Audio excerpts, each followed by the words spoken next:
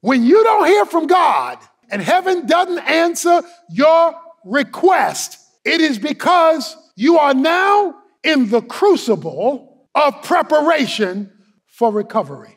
He is putting you on trial so that, he says, when you come forth, you will come pure as gold. A goldsmith one day was asked, how will you know when the gold is ready?